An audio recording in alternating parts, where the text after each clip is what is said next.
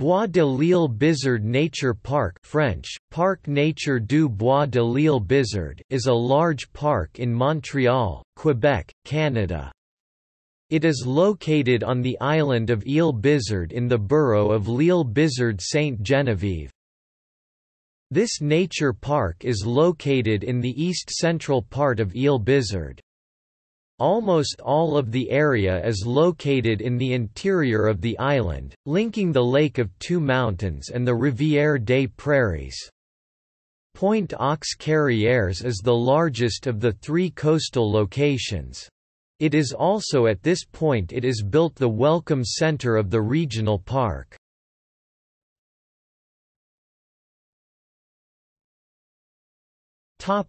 History.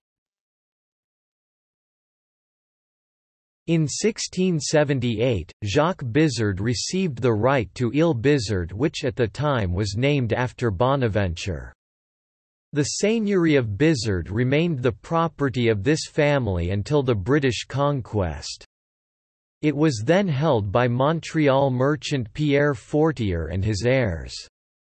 Île-Bizard began to be populated in the second half of the 18th century. The area of the Bois-de-l'Île-Bizard Nature Park was probably not been subject to residential development because of its marshy soil and the presence of quarries nearby. The Bois-de-l'Île-Bizard Nature Park is an area of historical interest. The site was used for a harbour, quarries and beaches.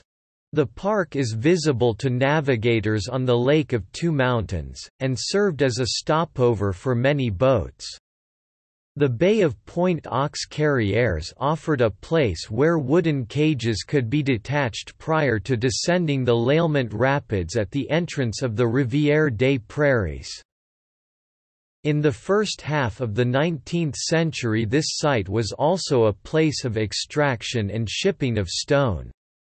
The name Pointe aux Carrières refers not only to the quarry on this site but also to the quarries on the other side of the main road in the interior of the park.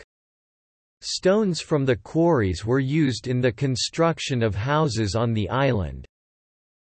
In the 1930s, the owner of the area, the Roussan Cardinal family, landscaped the Pointe aux Carrières into a beach picnic ground. The beach was abandoned in the 1960s, probably because of the pollution of the Lake of Two Mountains. The beach has since been reopened. Today the park is home to a diverse range of ecosystems.